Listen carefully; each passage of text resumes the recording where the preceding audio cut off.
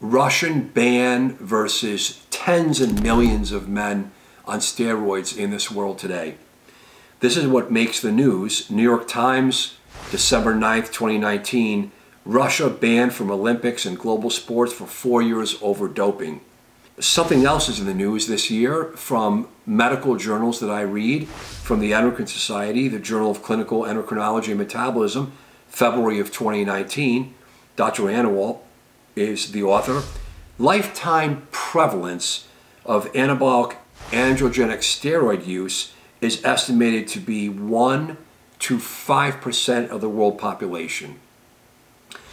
So, the message for this video today is to bring attention to that the media covers a fractional aspect of anabolic steroid use. Elite athletes are cheating. It's not that I don't care about it. It's relevant. People shouldn't cheat. But the fact that there's never coverage, ever coverage in the mainstream media for the absolute epidemic and the numbers of men that are using steroids in this country, not to mention the world, it's just spinning. It's just absolutely tragic. I'm using my channel, I'm using my words and my voice to bring attention to healthcare providers that you need to pay attention to this. You need to work with men that are using steroids personally. These are not cheaters. They're doing it for personal reasons. And I'm conducting research with Wake Forest Medical Center, anabolic steroid research study. If you're a man and you're 18 years old or older and you've used any PEDs in the last 5 years, please consider taking our survey. I'd like to bring communication to the mainstream media that they're missing this.